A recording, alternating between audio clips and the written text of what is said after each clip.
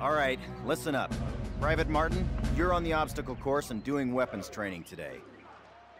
Before starting the obstacle course, read each of these important signs and do what they tell you. Good. Now check your objectives. You'll notice that your current objective is highlighted. In addition, the location of your current objective is marked by the star on your compass. That's it. Close enough. You will notice that objective is checked off and you now have a new one. All right, Martin. Open the gate and run the obstacle course. Martin, good to see you. Go, go, go! They got Move your it, sorry butt ladies. here too, This is huh? not your Aunt Fanny's dance. Jump over them. Come on, Elder, get the lead out. Not bad. Now hit the dirt and crawl forward under the barbed wire.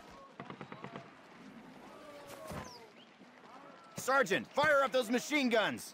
5 rounds, boys. Stay low. Stay down. Fly me ladders, privates. Let's go, let's go, let's go!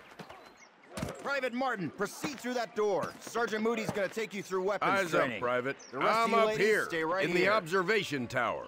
Grab one of those M1A1 carbines from the table.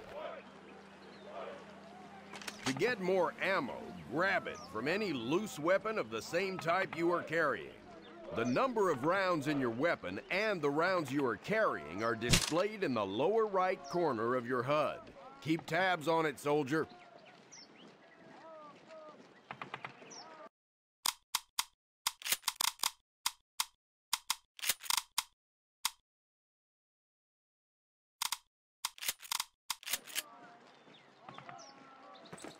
Approach the fence and fire 6 rounds at your target. Your accuracy will be defined by the tightness of your crosshairs.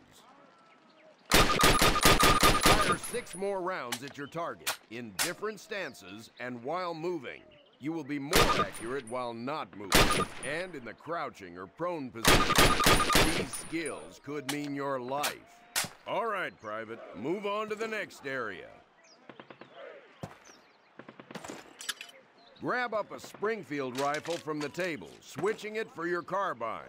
Turn to the left, move to the fence, and fire 2 rounds at your target. Now fire 2 rounds at your target while aiming down your sight. All right, I hope it's clear to you that you will be more accurate while aiming down the sight. All right, Private, move on to the next area. Exchange your Springfield for one of the Thompson submachine guns on the table. With 3 hands, you can only carry 2 weapons, besides your sidearm and grenades. Take a few steps while aiming down your sight. You're gonna move slowly. In close quarters combat, you can hit your enemy with the butt end of your weapon. This is called a melee attack.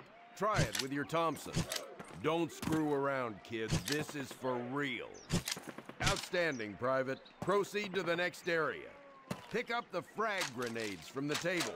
Pick them up. Throw a grenade into each of the openings before you. Rock and fire.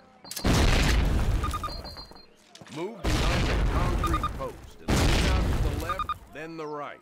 This will help protect you from the enemy. All right, Private. Move on to the next area. Remember, Private, if you get hurt, grab one of those health kits and use it. Don't be a hero. They will save your life. That's a lot of firepower there. Treat it with respect. That stuff doesn't care what it blows up.